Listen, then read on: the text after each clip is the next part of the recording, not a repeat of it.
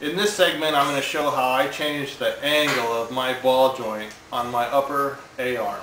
This is my jig that I made up, and it has two holes that correspond with these two holes on the back of your A-arm. So we'll go ahead and get that mounted up.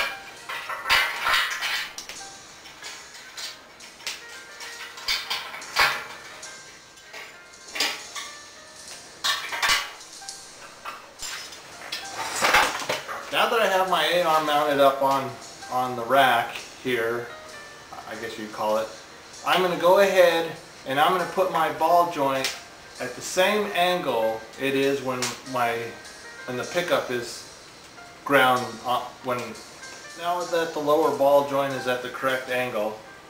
I'm going to slip on my jig, and then I'm going to put my nut on to hold it in place.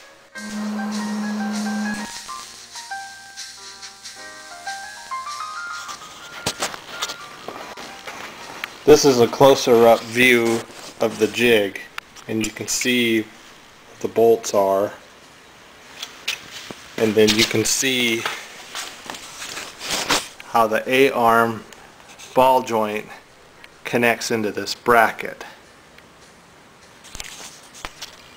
Now that the ball joint is removed from the A-arm, I have clamped it down to the table so it's nice and secure and won't move. And I grab a straight edge, make a straight line with so as that it doesn't end up like most all my other stuff around here. And I will scribe a line to do it right along here. And the reason why is because when I re-weld this together with that added joint, or the way that edge or angle or whatever you want to call it is, I can beef it up with a lot of extra weld and make it a nice secure,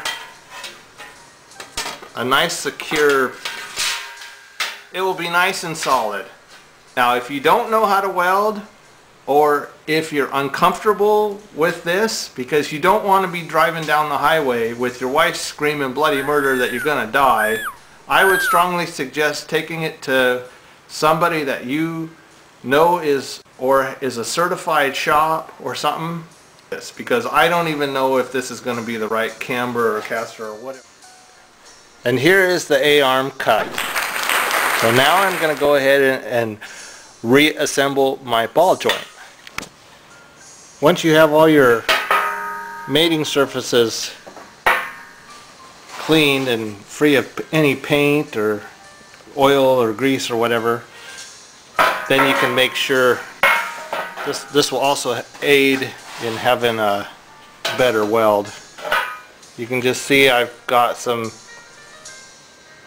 tacks just to hold it in place, and then I'll go ahead and disassemble the ball joint again and do some more with it. Okay, let's weld this thing together.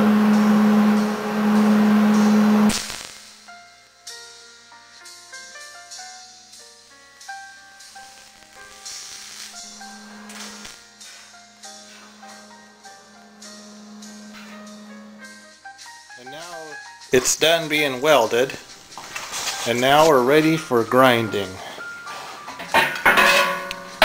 Welded it inside and out. We'll grind it.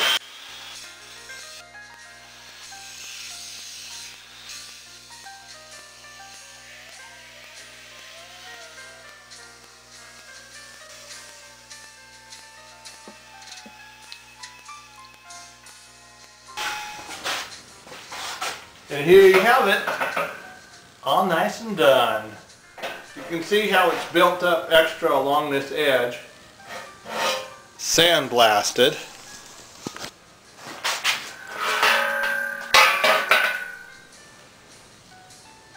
And that's the A-arm conversion.